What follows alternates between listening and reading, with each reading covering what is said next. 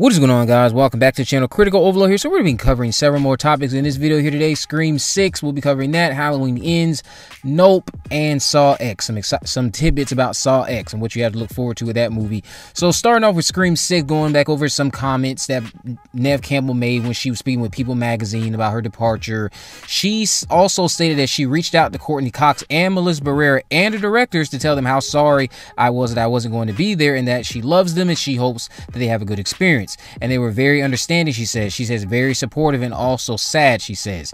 Now, I will say this about that. Hopefully, Gale Weathers will have a bigger role in this entry that just blows what she brought to the table in 4 and 5 out of the water, because I want Scream fans to be able to see that Gale is very important to the story as well. And I want people to just see that she can carry this movie without Sidney.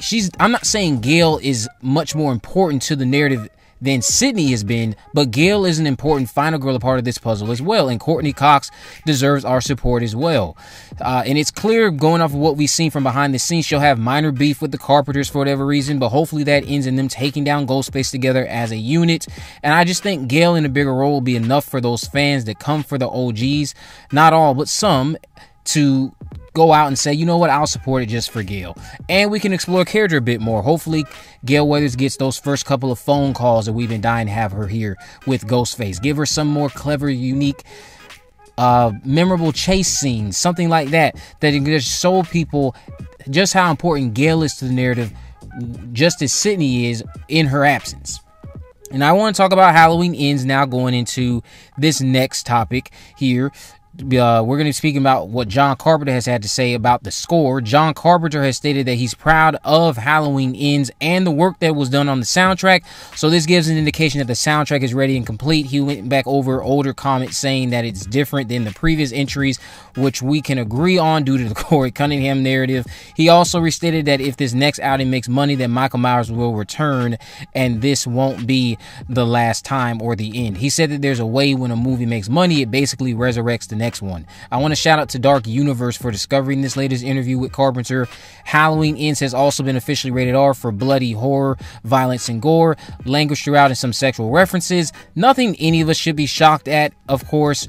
And just to speak to John Carpenter's score, Carpenter's score in this trilogy has been one of the highlights. So say what you will about the overall quality, but Carpenter's score never misses and only adds to the terror on screen. No matter what you feel David Gordon Green has done with this new iteration of Halloween, Carpenter's score has been a standout, and I can't wait to hear those first few tracks from it. And I also have another standalone video coming out today talking about Laurie Strode and Michael Myers, because now we know that one of them will indeed die. It was confirmed over on the Halloween movies website, so I can't wait to talk about that. But I know that people just think that when it comes to this new timeline that David Gordon Green, a lot of people think he's done a horrible job. A lot of people think that 2018 was okay, Kills was a major step down, and a lot of stuff that we're hearing about Ends has some people like, I don't want to see anything from this man touching Halloween again. I don't want to see any more comedians touching Halloween, and I get it. Halloween Ends could end up still being something that's a cohesive and solid and effective end, but a lot of people, myself included, think that this is going to be a big disappointment in a lot of ways and a big departure from what we should have done, because again, John Carpenter reiterated this in a new latest interview, and I'll leave a link to that in the description. So I'm going to talk about Jordan Peele's Nope here. I want to shout out Jordan Peele because Nope has officially passed $100 million at the domestic box office, which makes him 3 for 3 in that department as well. The budget for the movie, according to Bloody Disgusting, was reportedly $68 million. So that means the movie needs another $100 million or so before it is profitable. Once it releases outside the States, I think it will achieve that easily. Nope was again another great film from the mind of Jordan Peele. I do prefer his smaller scale original movie we got in 2017, Get Out, of course, and I like how he seems to be going bigger with each entry, but I think the more he does that, he'll eventually get to that first dud. And although some people would say he's already had his first dud with Us, or his first dud with Nope, or his first dud was Get Out, because not everyone was a fan of Get Out, but I hope that he continues to thrive and shine in the horror genre, and I'm glad this movie has made $100 million domestically, and I can't wait to see what his next social commentary inspired inspired horror movie will be, and what directions and what his imagination will allow him to do going into whatever it is that he does next. I know some people still are coming out of Nope like that was pointless. There was no real message to it that they were able to understand. Again, the movie's overall theme is about our obsession with spectacle and the lengths we will go to achieve these spectacles, and how far we will go to, again, gain attention from views, or gain not views, but profit off of something that will garner a lot of views.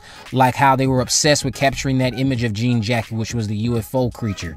It had a lot to say about Hollywood and how crew members are not always acknowledged the way they should be. A lot of cool things were in that movie. Nope, I'm shocked that I'm not shocked, but I'm glad it ended up on my favorite of the year list. The last thing we need to talk about is Saw X. So Saw X, we know, is a future entry that is coming, and it's expected to have Tobin Bell back, since the plan is for that to be a John Kramer-centric film once again. And I've done a video in the past discussing a user over on the Saw subreddit, Vink360, who people seem to go to for reliable info about the upcoming project. And I also mentioned how the movie is rumored to be taking place in between earlier Saw movies, with John Kramer traveling to Europe potentially. Viewer Anon, as you see here on your screen, recently tweeted that Saw X is looking to shoot within the next 3 months in Mexico. They also stated that they've heard a name of a director, but they didn't reveal, so they don't want to jinx it. Now, I will say the name that I've heard as for who will be potentially directing Saw X is Kevin Grudert. Kevin Grudert, I believe, is the one responsible for a lot of the editing in previous Saw movies, and he directed Saw 6 and Saw 3D. Some of the entries that I know people say are some of their favorites. I've seen people say that that's some of their favorites. That's not any of my favorites. But if he is the one that's actually directing Saw 6, not Saw 6, if he's the one actually directing Saw X, we'll eventually learn that sooner or later, and we'll see if they actually start filming out in Mexico within these next 3 months, as Viewer Anon has stated. And we'll probably, of course, learn more things along the way, like who's in the cast and what the story will be overall. Because at this point, again, the rumor is it's going to be set in between earlier entries with John Kramer at the center, and it's going to be exploring him traveling to Europe potentially, or maybe even a different location if they're going to still shoot in Mexico. Maybe they won't be placed in Europe, but it might still have to do something with John Kramer traveling. I'm assuming it's related to the cancer that he has. But let me know what you guys think about all this down in the comment section below. If you haven't already, of course, make sure you subscribe, turn on post notification, never miss a video. In the description, I'll have links to my social media accounts on Facebook, Twitter, and Instagram. You can message me there, of course. Let me know any movies, news, or reviews you'd like me to cover in the future. With all that in mind, guys, I will see you in the next video.